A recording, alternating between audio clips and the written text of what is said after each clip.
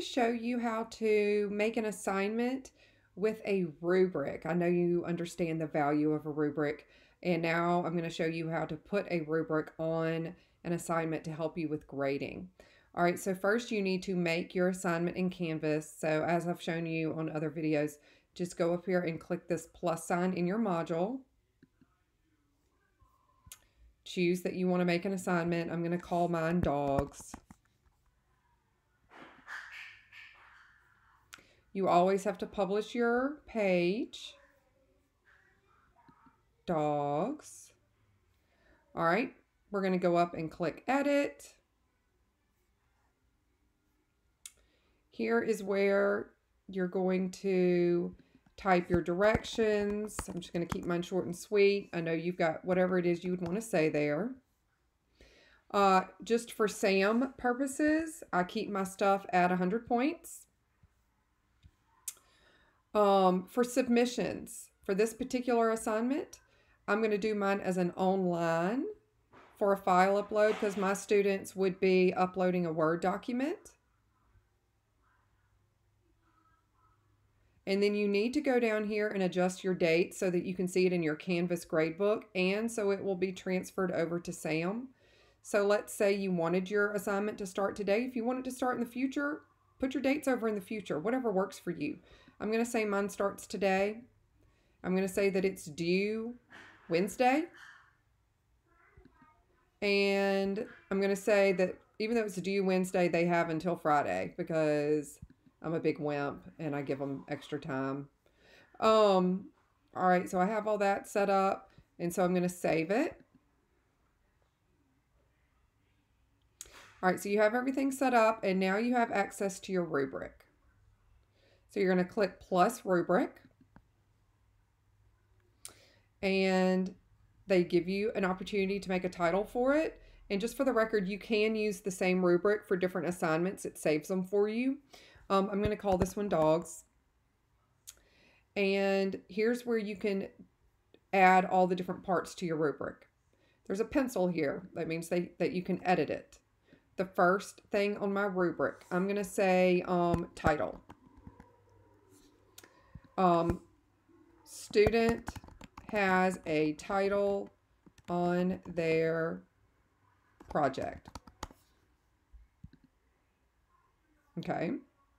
So 5 points or no points. Now I want bigger points than that. So I'm going to get my little pencil.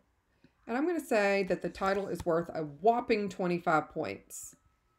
And for rating title, they just say their default title is full marks. I don't really like that. So I'm going to go in there and say, yes, student has a title, or paper. Let's say paper. Paper has a title. Whoop-de-doo. And then for the no is, like shucks, no title. And you may be like, woman, that is such a big drawback of 0 points. I know, I'm just using this as an example to show you. All right, then when you're ready for your next one, you're going to hit the plus sign next to criterion. This little box pops up, new criterion, new description. All right, for this one, I'm going to write word art. Student uses word art.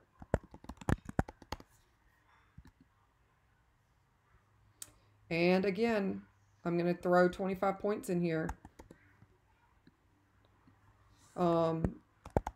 Yes, word art was used.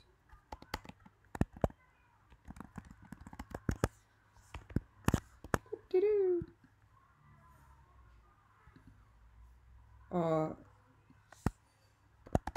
There was no word art.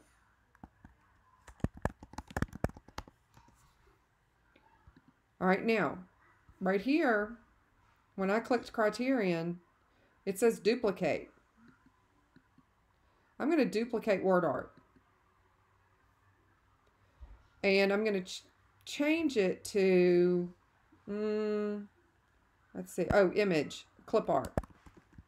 Because I want the students to include clip art. And I'm going to change this to clip. So I don't have to fill everything out.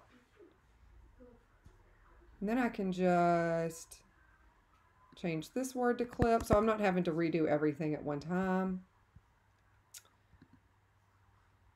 So you see I'm working everything out so it's equaling 100 points. So far I've got a 75-point project. So now I just need to add one more.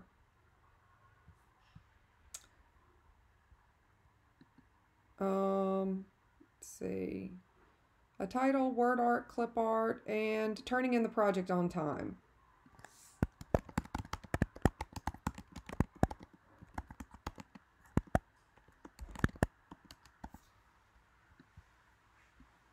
Just going to take that off.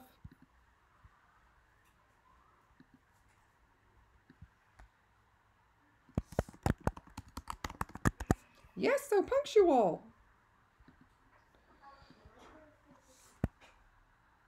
It was late.